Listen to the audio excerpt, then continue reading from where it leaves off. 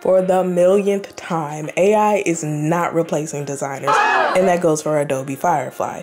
You're probably wondering, well, what the heck is Adobe Firefly? Adobe Firefly is generative AI that allows you to create images using various features like text-to-image, generated fill, text effects, and more. You can access Adobe Firefly by visiting firefly.adobe.com.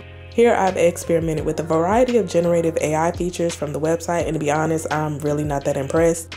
But wait, there is more. Adobe has created a Photoshop beta app where you can alter images using generated fill, and as you can see, it's not that accurate. Now back to Firefly on the web, I decided to play around with some of its features like the text to image by typing in a description of what I wanted to create. From here I jumped into text effects to create a mermaid inspired letter M.